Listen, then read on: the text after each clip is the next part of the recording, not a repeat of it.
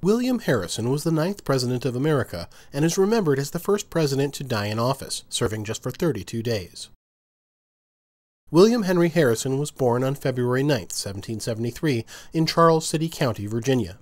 He came from a prominent political family who lived on the Berkeley Plantation, the traditional home of the Harrison family. He was the last president born as a British subject before American independence. His grandson was President Benjamin Harrison. William Henry Harrison died on April 4, 1841, in Washington, D.C., while still in office.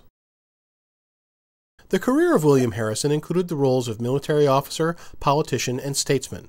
He was well educated and attended the University of Pennsylvania.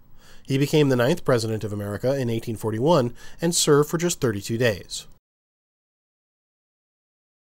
William Harrison married Anna Tuthill Symes. She was the daughter of Judge John Cleves Symes, a former representative to the Congress of the Confederation.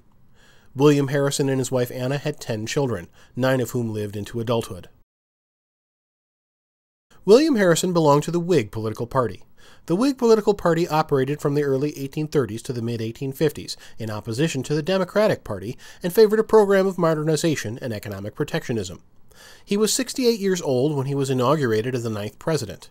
Inauguration is a president's swearing-in ceremony. William Harrison died on his 32nd day in office. John Tyler stood as vice president. William Harrison was 5 feet 8 inches in height and had a slim build. He had thin brown hair that turned gray as he aged, closely set eyes, thin lips, a strong jaw, and a fair complexion. He was described as a plain-speaking, good-humored, and unpretentious man. Harrison was a military hero and was given the nickname of Old Tippecanoe, in reference to Harrison's victory at the 1811 Battle of Tippecanoe against the Shawnee and a large native Indian confederacy. During his lifetime, he played a key role in major events of the era.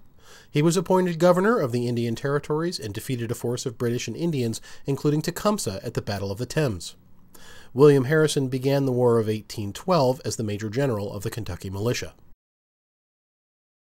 During his life, William Harrison suffered from various health problems, including pneumonia, pleurisy, jaundice, and septicemia.